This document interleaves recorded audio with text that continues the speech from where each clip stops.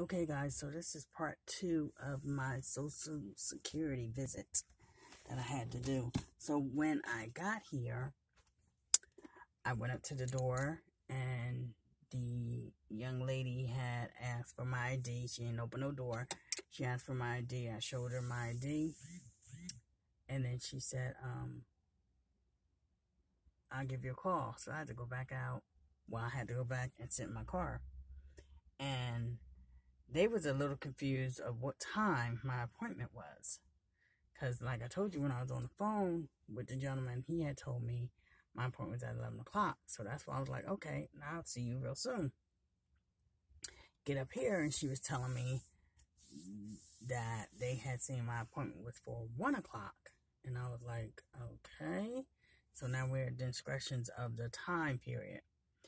So I went and sat in my car, and she went back in the building, and obviously she went and go and talked to the man who was doing the processing of my paperwork, and he had said that he would see me because there's not a lot of cars up here. They're taking them by appointments only.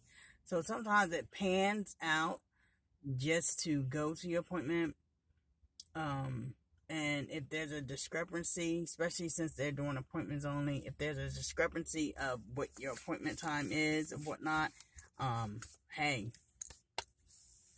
if they could see you, hopefully they would just go ahead and get you in, because that's what they did to me. So now he don't have no appointment for, 1 o'clock for me. So maybe if he don't have no other appointments, he could get out of the office early. So sometimes it pans out just to chill.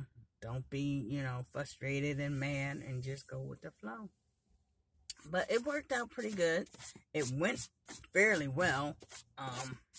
Went in there, gave them my documentation. He processed whatever he needed to process. I filled out the application that I had showed you on my last video.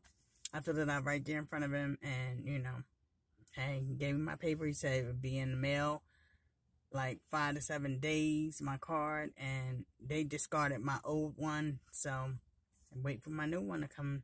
So there you go. This is the visit, and this is the tutorial on the Social Security business when you have to take care of that. So there you go, guys. Y'all have a good one.